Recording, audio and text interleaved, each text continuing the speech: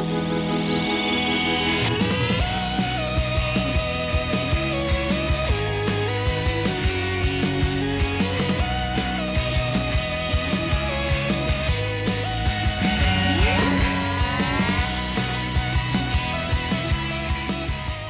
of planets for the evening sky.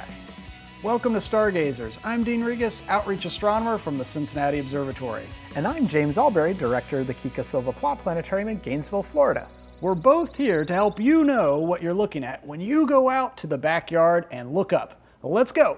Next week, look low in the southwest, just after sunset, and see if you can catch a glimpse of the brightest of all the planets, Venus.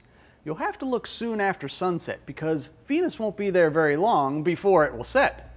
Venus will move a little bit farther left each night, plus it will be just above the closest planet to the Sun, Mercury. And the two of them, Venus and Mercury, will stay close together for about a week. Let's put some dates in there and take a closer look. Monday, November 7th, about 45 minutes after sunset, Venus will be about 2 degrees above Mercury and will be about 40 times brighter. The next day, Tuesday the 8th, they will each have moved a bit in the sky, but will stay the same distance apart. Then on the 9th, they will continue flying in formation, but on the 10th, they will pass close to the star Antares, the giant red heart of the Scorpion. Then on the 11th, 12th, 13th, and 14th, this pairing will continue while Antares will be rapidly left behind. But this pairing won't last, and after the 15th, Mercury will turn and head back toward the Sun, letting Venus go on alone. I suggest you keep watching Venus every evening after sunset and notice that it keeps moving a little bit more to the left each night and will get a bit higher each night.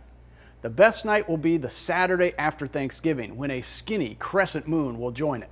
Then turn around and look east just after sunset next week, and the moon will be your best buddy for helping you find the giant planet Jupiter. Monday night, November 7th, look east after sunset and you'll easily spot a waxing, that is growing, gibbous moon. Gibbous means humped, which is what the moon will look like as it approaches full moon. About 20 degrees down to the left of the moon, you'll easily spot a bright light in the sky, and that is the giant planet Jupiter. Jupiter is extra bright right now because it's closer than usual, only a mere 371 million miles away. But back in April, Jupiter was over 550 million miles from us and was noticeably dimmer.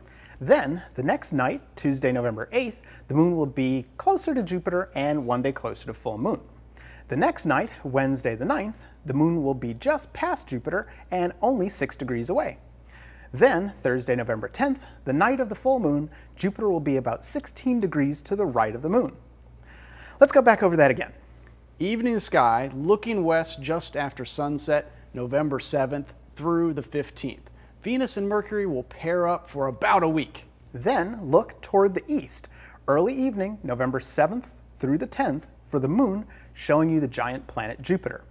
So, Jupiter and Venus will both be in the evening sky for the next few months, and we'll have a really close rendezvous in March of 2012. And now we have a planet for you early morning stargazers too.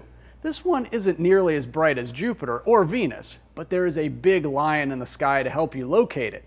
Look southeast before dawn, about halfway up in the sky, and look for the big backward question mark that outlines the head of Leo the lion. This question mark will be easier to spot than usual because it will have a double dot at the bottom, with the star Regulus marking the bottom dot and the red planet Mars marking the brighter upper dot. If you look on the mornings of November 10th and 11th. Let's get back to Monday, November the 7th, and you'll have a great chance to see how fast a planet can move across the sky. Here we are on the 7th, the 8th, the 9th, the 10th, and the 11th. Notice how far Mars has moved in just a few days.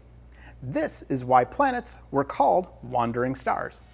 2 bright planets in the evening and a bright star and a planet in the morning. Keep looking up.